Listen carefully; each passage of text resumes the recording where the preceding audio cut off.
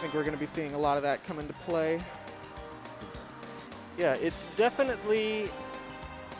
Well, you know, Pythra doesn't exactly have zoning options per se. You have Pyra, who is, you know, a boxer, and then you have Mithra, who is sword chic. So, and there's not... And then you don't have Sheik Needles, so then your options are, well, you know... It's technically zoning if I run in their face and get in their zone, right? That's like that's like an interpretation. It's of just zoning. a very small zone. That's just around you. Exactly. This is postmodern zoning. But it looks like you're right. We're going to be seeing Rob versus the Aegis on FD. Actually, is where we're starting. What do you think about this as a starter, especially against Rob?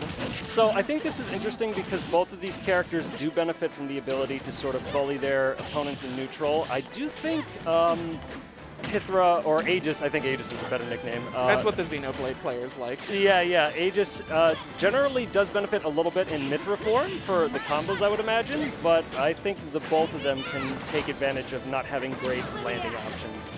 Rob, for all the recovery in terms of vertical and horizontal distance, it's not very fast. So in terms of landing back on FD, you're going to have a little bit of an issue. But we are seeing a little bit of the mid-stage zoning right here. Frozen trying to close the gap down on Dill's Rob, trying to remain safe, sticking by the ledge, going for the safest snare, but now off stage, going to get comboed off of into the gyro. Yeah, no, Frozen's gyro play so far has actually been pretty good. Blazing in, coming in. Blazing in, very good at covering the ledge options there. Dill going to try to land in the center of the stage. Air dodges through the up tilt. Center stage. Actually pushes the gyro. I didn't know Blazing in did that. Tries to go. Ooh. Oh, I think Dill, I think, tried to pick up the gyro and start spinning it again, but was unfortunately put in that kind of whiff animation. Just a little bit far off the camera and a misjudgment on the distance on that one. Tries to go a little deep for the edge guard on that one with the forward air. Actually going to pay for it with their life. Oh my God. Okay. Rob Tornado. Back off stage. Rubber not going to do it quite yet. Now Frozen has to get off the ledge, and the up smash is going to catch the double jump attack. It's even stocks. It's almost, it looks a little bit like a YOLO move, but that does catch a lot of options between the scoop and the large, somewhat disjointed hitbox on the top side of that to catch jumps. Especially with the spacing. Ooh, Foresight coming in. Foresight coming in, going to dodge in place, able to get a punish with the jab.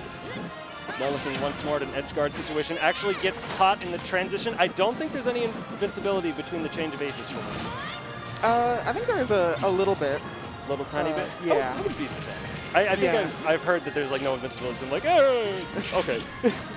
I should check that. It is a very fast animation, but I think it might have something similar to Pokemon Trainer. But Pyra up air. Going to be putting Dill at almost a full stock disadvantage. Yep, and that's not something you have to do with Pokemon Trainer, is that gigantic Pyra up air. Actually going to... Oh, that could have been a big punish. That back air right there, that Photon Edge just barely clipped with one of the hits there. If that hadn't, that might have been death. I think so. Not very heavy. Yeah, they're both not very heavy, but Mithra especially. Although we do have Pyra now going to do the Providence Vault to get back to the stage on that one on the reverse. Actually dodges under in neutral by the change to Mithra and running under. Very nice. Very quick character. Frozen is playing very well around these gyros. Shielding when necessary. Yeah, I feel like Dill just hasn't been able to get much started with the gyro. We are seeing quite a bit of Aegis bullying in neutral over here. And it can be difficult because Rob, when rushed down, Rob's moves are not the slowest on the ground, but there is a recovery in the air, which is where Rob often wants to play neutral at a bit of a range, like against Swordies. All right. Actually, I'm not sure if that was a roll or if that was a shield drop dash under that one into the gyro there, but either way. And just to avoid the gyro, keep it out of play in neutral there. Spacing out with the nairs on this one. This should be it. Up throw. There we go. Oh, that's hella dead. Super dead. Yep, that was an unsafe space nair there. The plan might have been to land on top of the gyro to try to get out of the way, but I think it was spaced in such a way that they were trying to avoid that situation. Frozen didn't want to get tagged by that and combo with something else. All right, Dill making her way out of the corner. That's where I feel like she's been struggling a little bit in this matchup so far, is getting off of ledge. Yeah, she's been pushed to the corner time and again on this one, and it doesn't help that you're at a high percent like this. 162, any hit that you take is going to take you right back off stage. Well, that did. Yeah, Frozen was ready for it. Something I see Dill do quite a lot is hover just below the ledge and then double jump, come up with either a laser or a gyro, something to really just surprise the opponent who's waiting for a ledge trap.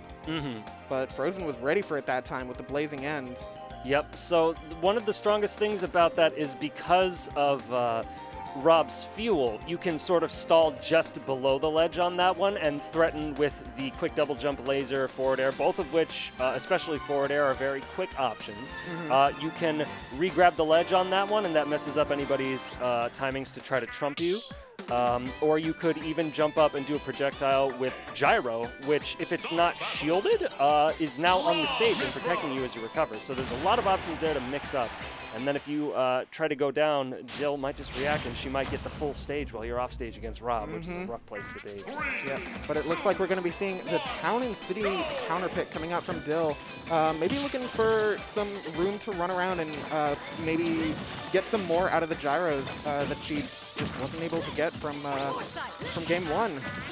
Foresight went so far. Yeah, Foresight. I think it's supposed to be what, like the roll distance, or is it a separate?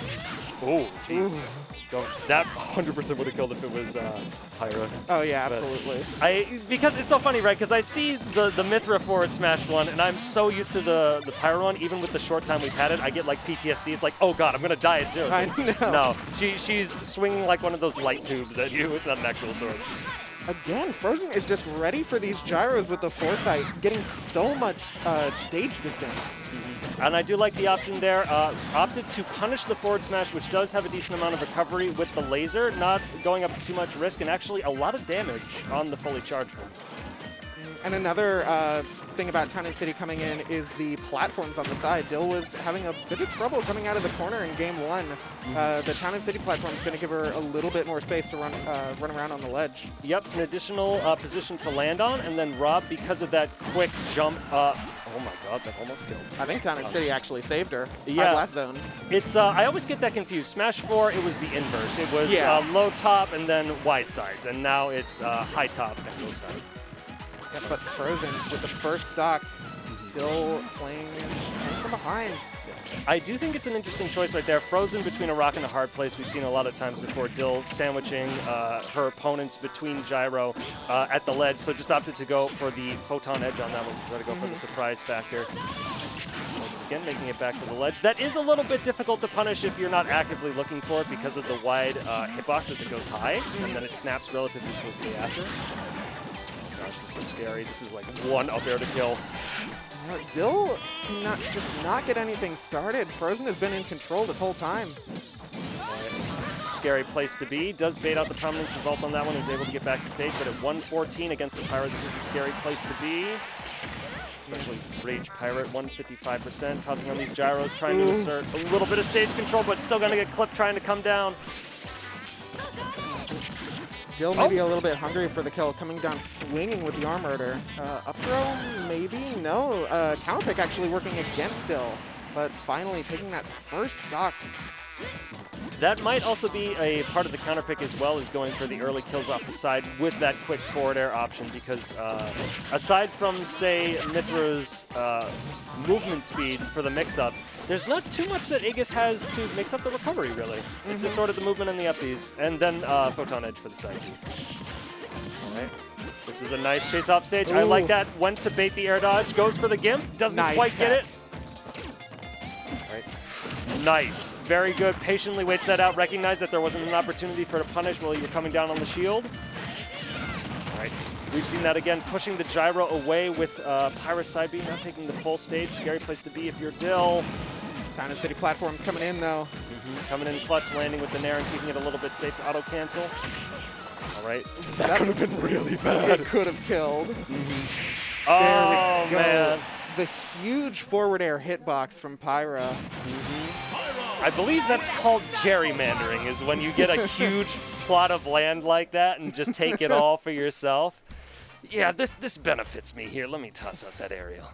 But yes, very well played from both players on that one. Frozen with a really dominant show of the neutral game on this one. It sort of felt like Dill, even though she was putting a lot of good work in there, was always trying to like come off the bat foot like, okay, now I can play the neutral. Yeah. You know, things like that back and forth.